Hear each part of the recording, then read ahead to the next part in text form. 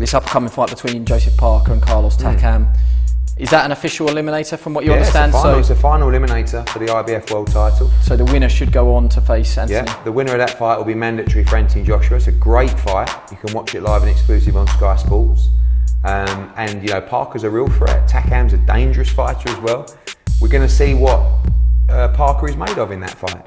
And if he wins on November the 19th, I believe, the IBF will send the letters out to say Anthony Joshua must fight the winner of that fight. So we've got definitely, not one eye, but every eye on that fight. And Joshua Parker in time could be a big fight, but don't rule out Carlos Takam in that fight.